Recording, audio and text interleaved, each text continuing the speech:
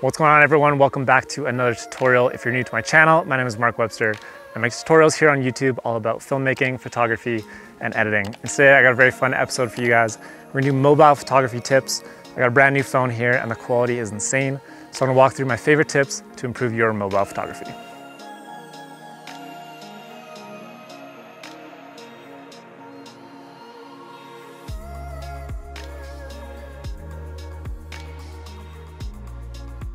Tip number one is gonna be make sure that your camera is clean. These things get so dirty in your pocket or your backpack.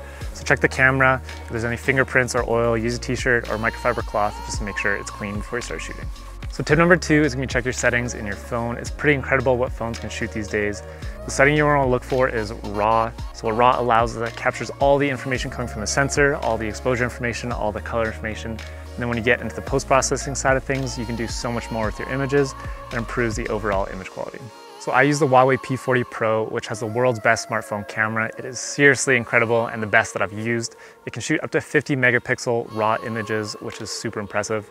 So if you shoot in JPEG, you're not gonna have as much image quality as when you shoot in RAW. You have so much more flexibility when it comes to post-production, and it's definitely gonna be a setting that you have to shoot with on your smartphone.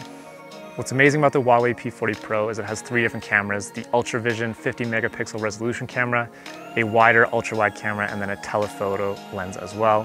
And all these cameras produce amazing image quality and allow you to shoot in RAW. The camera was designed with Leica, and it's seriously the best smartphone that you can use for mobile photography. What's super cool about shooting on your phone is the ability to shoot macro shots, and it actually does a better job than what your camera can do. And all phones are like this. So I'm gonna shoot some details like pine needles or fresh fallen snow. And it's super impressive how closely your phone can actually focus. So I'm gonna shoot some pine needles and I'll show you how cool these images look. What's super impressive about mobile phones is how much dynamic range it can actually capture, and this isn't off the sensor. It uses some software technology, but I can shoot right into the sun right now and still capture beautiful images and detail in the highlights. What's crazy about mobile phones is where you can take them. Because they're so small and they fit in your pocket, whether you're on a hike or traveling, they can really come with you anywhere. We came this beautiful suspension bridge, so we're gonna find some cool compositions using leading lines. Leading lines is a great way to make a super beautiful image and something that really captures the audience's attention. So we have these beautiful lines right here. I'm gonna get a little bit lower to capture the depth of the bridge. Check it out. Because phones are so small, it's really easy to get them a little bit crooked. So when you're shooting with mobile phones, you want to make sure your horizon lines are perfectly straight. Having a straight horizon line can be the difference between a great photo and a throwaway photo.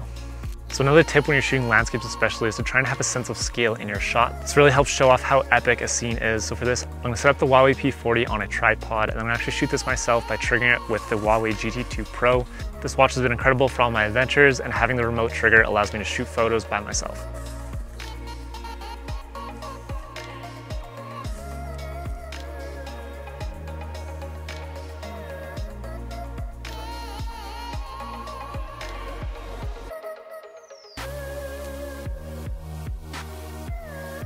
That is all the mobile photography tips I have for you guys today. Hopefully you learned something new and can take these tips to improve your mobile photography. If you guys are interested in more information about the Watch GT2 Pro or the Huawei P40 Pro, the world's best smartphone camera, I'm gonna leave some links down below in the description.